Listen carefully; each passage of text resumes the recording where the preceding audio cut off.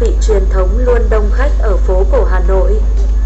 Bún ốc cô Huệ trên phố Nguyễn Siêu ngày bán hàng trăm bát, đông nhất vào khung giờ từ 7 giờ đến 9 giờ và 12 giờ đến 13 giờ.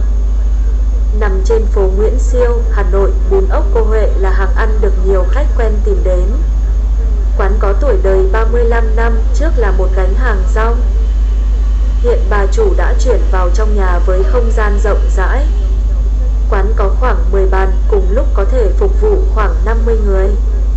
Ngoài ăn tại quán, nhiều người cũng mua mang về, tầm 6 giờ 30 mỗi ngày. Sau khi nguyên liệu được sơ chế và bày biện trên quầy, quán bắt đầu mở cửa phục vụ khách.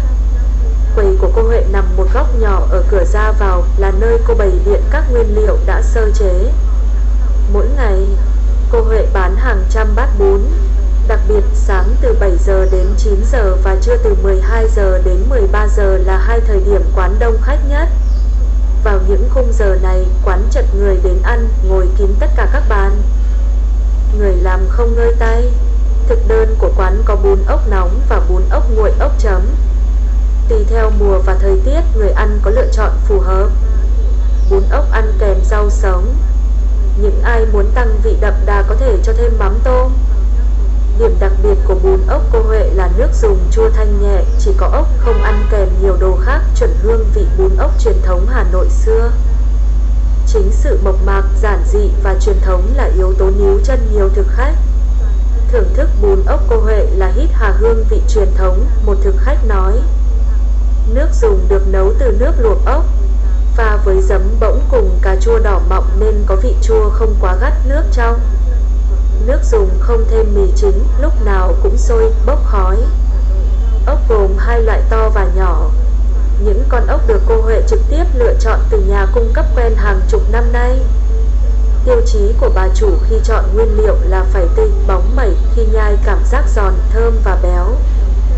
Cô Huệ chia sẻ thêm, ốc sau khi mang về sẽ được sơ chế, bỏ vỏ, làm sạch, ngâm với bỗng rượu để bay mùi tanh trước khi luộc. Ốc luộc chín tới để giữ được độ giòn, tươi. Ngoài ốc, quán còn có chả ốc là món ăn do bà chủ tự nghĩ ra. Ốc xay nhuyễn, nặn thành viên rồi rán giòn. Mỗi bát bún được cho thêm vài viên chả ốc. Thực khách có thể yêu cầu thêm chả ốc nếu muốn. Mỗi bát bún ốc cô Huệ có giá dao động từ 40.000 đến 100.000 đồng tùy vào lượng đồ ăn kèm. Bát bún đầy màu sắc của cà chua, ốc, chả ốc quyện vào nhau. Quán có nhiều khách quen. Chị Trà My và người nhà quận Hai Bà Trưng đã ăn bún cô Huệ từ hơn chục năm trước. Chị My chia sẻ, sở dĩ mình thích bún ốc cô Huệ vì vị thanh và mộc. Trong các thành phần của bát bún, mình thích nhất nước dùng và ốc. Nước dùng chua thanh, dịu, còn ốc tươi, giòn, nhai sần sật. Ngoài ra cô chủ thân thiện luôn cười nói dù quán đông,